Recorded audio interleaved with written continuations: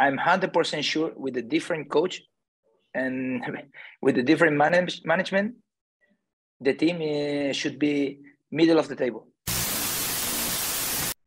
Okay, all right. So we move the another part. I think this is a bit controversial in Kelantan. You know, after you left JDT, you joined Kelantan the Red Warrior, right? So after you join, suddenly you play 4 or 5 games and then you left. So all Kelantan fans want to know what's happened. I wasn't happy there. I wasn't happy at all. When I arrived there, when I quit JDT, I'm gonna tell you the truth. I was thinking to quit.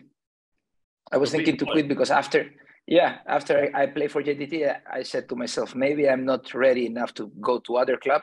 After I experienced this, after I experienced football at its best, maybe I go to different club and I'm gonna get frustrated for sure. But then after a long break, I say I miss football. I wanna come back again.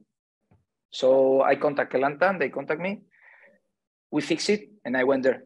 But since day one, I feel like, hey, this is not for me. We have at that time this Korean coach, and I don't know if I can call him even coach. The level of training was so poor. Not because of the players. We have good players, but the quality of training, the exercise, his methodology, however you want to call it, was not training at all. Seems like he was training academy from 10 years old, 12 years old. Was not good enough. And that really frustrated me. As a professional footballer, you want to go every day to work, to improve yourself, to get better and better and better. But I felt like I was going backwards, like every day I was becoming worse player. And it reached one point that I said to myself, hey, enough for me. Because the club fired him, right? The club sacked him. And the new one who came, maybe it's even worse. Oh, okay. So that's why.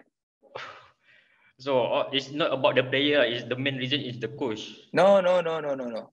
The team is not that bad as all the bad results we got. I'm 100% sure with a different coach and with a different management, the team should be middle of the table. 100%. Okay.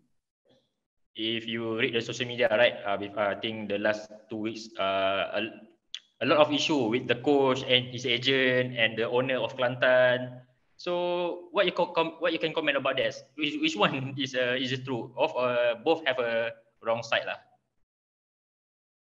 Both have wrong side. Both. The coach, he was so bad. He didn't deserve to train us, not even one day. But the owner was also not good enough, believe me. And I just gonna keep it there, not good enough. Yeah, it's okay. All right. So before that, why you left JDT? Is it not part of the new plan coach in JDT? And then you get offer from Kelantan, or you get other offer also?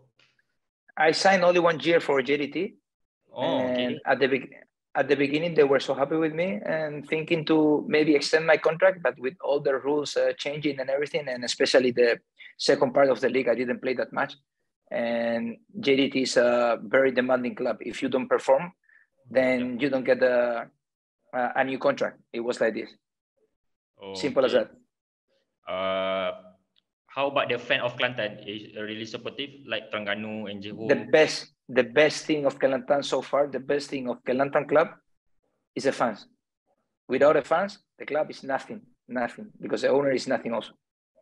And the coach, I can put a guy from 7-Eleven, and for sure is better than him. Okay, all right. I just pick a random guy from 7-Eleven, put him as a coach, and he's better than this new coach together with the Korean coach. So now you can imagine the level there.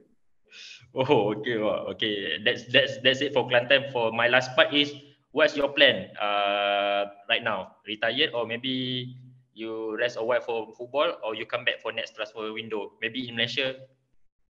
No, I cannot retire after this year in Kelantan. That I was so frustrated. Now I really want to play again, but in a proper club, with proper coach and with proper trainings. That's why I'm training now more than ever, to become fit, because I wasn't fit at all. My performance was also so poor, because I tell you, the way we train, the results are there. The way we train, this is the what you get. 4-0, 5-0, this is what you get. You train how you play. Okay. I think in Kelantan have a one player play for La Liga, right? Cifuentes. Cifuentes, top player. You talk with him because he's Sorry? still like. You talk with him until now because he's still playing in Kelantan. Yeah. We have a group. We have a group where we all talk. They all happy? Yeah. No, I just talk about myself. I don't talk about others. Oh, okay, all right. So maybe for the next transfer window, for second transfer window in Malaysia, any club contact you for second transfer window in Malaysia? No, not now. And I wanna experience it could be my last dance, So I wanna try in a different country. Oh, okay. I was lucky enough to play for 3 clubs in Malaysia, so I wanna experience something new. Okay, I think almost 4 years, right? You in Malaysia, 4 years, 3 years. 3 years, 3 years. Yes, sir. So how about Malaysia? You can describe about the culture, environment, and people in Malaysia. People are so kind. The people are so kind, very friendly, and they really love football. You can see they breathe football. I remember when I was playing for JDT, like 2 hours before the game, the stadium was already full, waiting for us. They wouldn't want to see football, and that's so nice. Okay. So my last question is, what the tough opponent that you face in Malaysia League? Import player and local player, what the tough opponent that you face as a defender? Casa Grande always give me hard times. Casa Grande, okay. I mean, he has a hammer in his head, and he can score anywhere. He was tough. I always have problems with him. But all in all, I was okay. I was doing okay. I mean, even when I played 3 times against the best club for me, Southeast Asia by far, is JDT. I play against JDT 3 times. I haven't lost one. 2 wins and 1 draw. That's difficult. With Terengganu, right? With Terengganu and with Ceres in Philippines. Philippines, yeah, okay. So, okay, Carli, about my life is, what's your words to all your fans that always support you, DM you, positive thing, what you want to say to all your fans in Malaysia? I just want to say thank you very much to all who support me.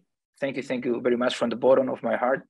Those who don't support me, because there's always will be hate. So sorry, I just try to be myself. I just look for the best for me, for the best for my clubs, and love for everyone.